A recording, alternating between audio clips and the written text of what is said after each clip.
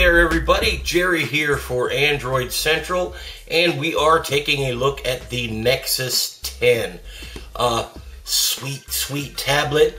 I went into it a little, on the idea of going back to 10 inches. I really like my Nexus 7, but I've used it for about a week, and I'm starting to fall in love with it. You see the screen right there, that's the killer, and there's just no way I can get you to notice how great this screen is without holding it in your hand. So I'm just going to let you look at it. I'm going to count to 1, 2, 3. It's gorgeous. I'm going to tell you it's gorgeous. You're going to have to see it yourself to believe it, but there it is. Let me shut it off for a second while we check out the hardware on this thing. You can see right up there, there's your front-facing camera. It's 1.9 megapixels. What it lacks in sharpness and quality, I have noticed it makes up for with fast switching, I guess is a good word for it. It focuses quickly, it adjusts white balance and for lighting quickly, which means it's really good for hangouts and video chats, much more so than taking pictures of yourself to put on Facebook or whatever.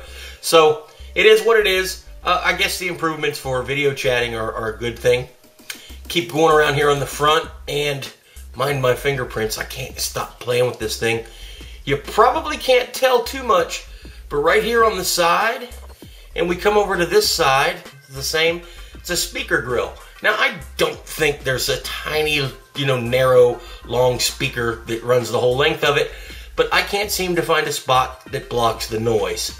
Whatever they've done, it's nice. It's forward-facing speakers. None of this stuff on the back like you had with the Nexus 7. I always used to have to cut my hand back there whenever I was playing something to, get better sound out of it. You don't have any problems with this. The speakers are nice and loud. Flip the thing over here, and you can see here on the right side of the tablet, if you were holding it in landscape, hope this is in focus good, there is a HDMI port. No foolishness with MHL,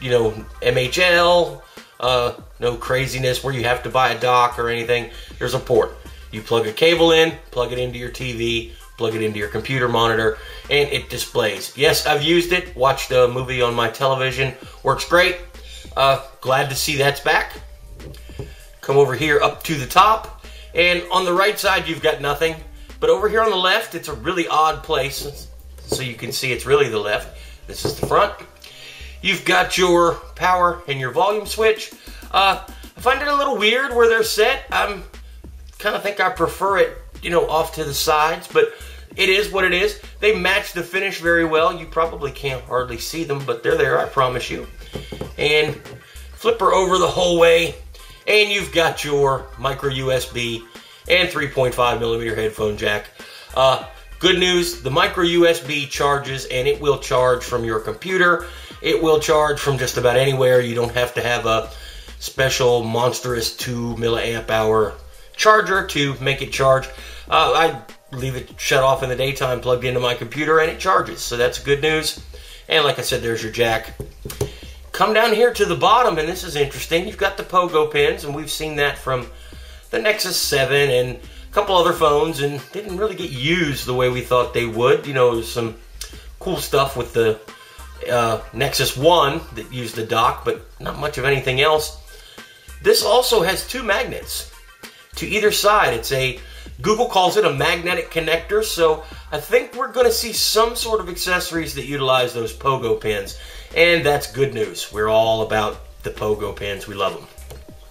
Flip her around to the very back, and you can see it says Nexus. Focus. It says Nexus. It says Samsung. It's black. It's soft finish. It doesn't feel cheap. It doesn't feel quite as nice as this spun aluminum on my transformer, but it does feel pretty nice. I don't know if you can tell, but it's slowly beveled. I say slowly in the, carpenter term, slow. It's a nice, small, no sharp radius of any kind. The whole way around. Feels like a little bit like a shallow bowl or a plate. Works well. Looks weird at first, but it works really well. got a 5 megapixel camera and an LED flash back there, and the camera is better than you'd think it would be. Why somebody would want to use a tablet for a camera, I don't know, but if you do, the pictures don't turn out half bad. You'll be able to see that in the post. And you've got this weird speaker grill thingy. It pops off. Doesn't pop off easily, and you're afraid you're going to break it, but you won't. It's real flimsy. It's, you know, Samsung is good at that, making these covers that feel like paper. But the cool thing is, underneath, that's where all your gobbledygook is printed. You notice you don't have FCC IDs and serial numbers and CE marks and all this other nonsense down here. All up there where it stays out of the way. And this is where those smart covers attach. They snap in, and these spots are for magnets to hold it in place, and the cover feels more like part of the device.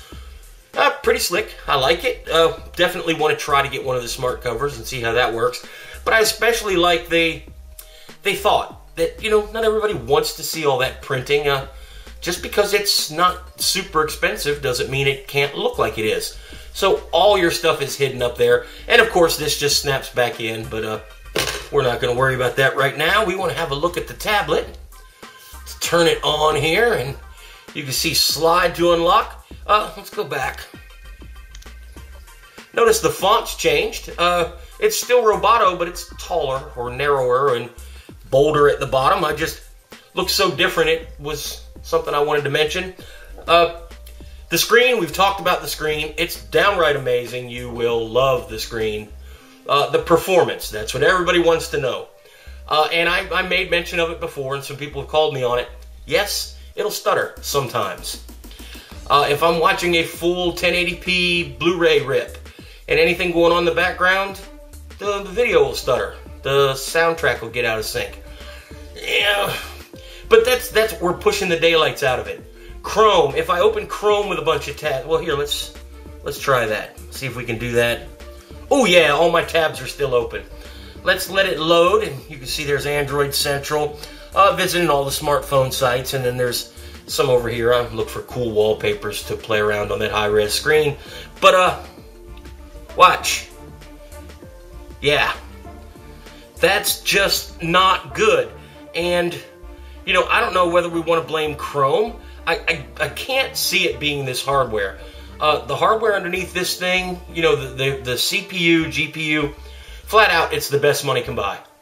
Google did not skimp. This is an entire generation ahead of everything else that's out there. The A6, the, you know, Snapdragon Pro, the Mali Quad. This is a dual-core A15 processor, not kind of A15 or hybrid A15. This is the real deal. This is what they're using for Chromebooks. They're using it for lightweight ARM-based netbooks. This is the monster. It also has the only GPU that'll handle this gigantic high-res screen. I don't even want to say what number it is because I will sure get it wrong, but it's somewhere in the neighborhood of 2500 by 1600. It is the same resolution as a Retina MacBook Pro, and it's in a 10-inch tablet.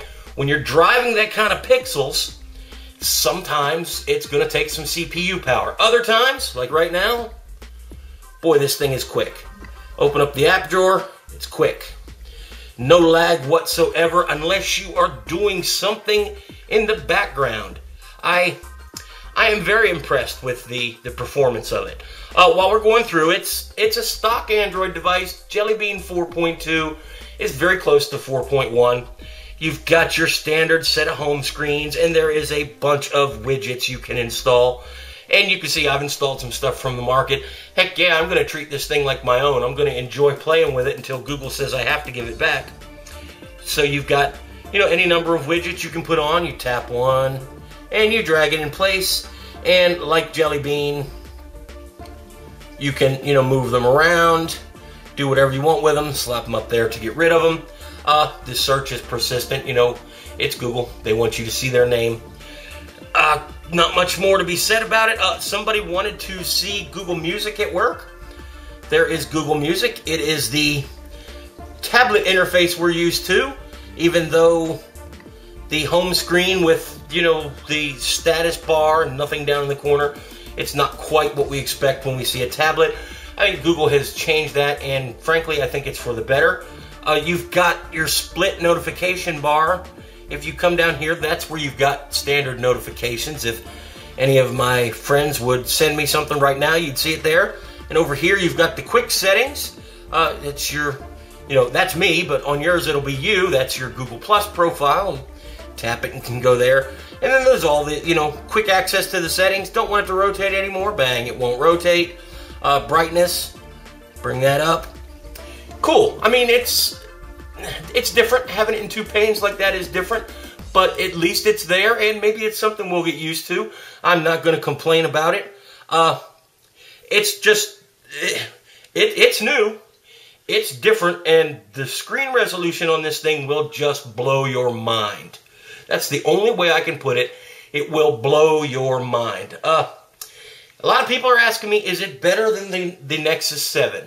Well, no, it's not better than the Nexus 7. It's different from the Nexus 7. I don't even have one here with me yes, I do, buried over here under the piles of stuff. Here is my Nexus 7 I got from Google I/O. You can see it is a whole different beast. Performance-wise, 99% of the time, the Nexus 10 is faster, especially in your day-to-day stuff through the home screens, opening app drawer. It's blazingly fast. What it doesn't have that the Nexus 7 offers is portability, so that's just something you're going to have to decide for yourself. I can tell you with confidence, if you want a 10-inch Android tablet, if you don't need a dockable solution like Asus offers, and you don't need the Wacom digitizer, this is the one you want to buy. I'll stake my reputation on that. In the meantime, I got to go back to work. I will talk to you guys later. I am out of here. Jerry here from Android Central. If your wife won't let you run around naked, grab a kick-ass t-shirt from shopandroid.com.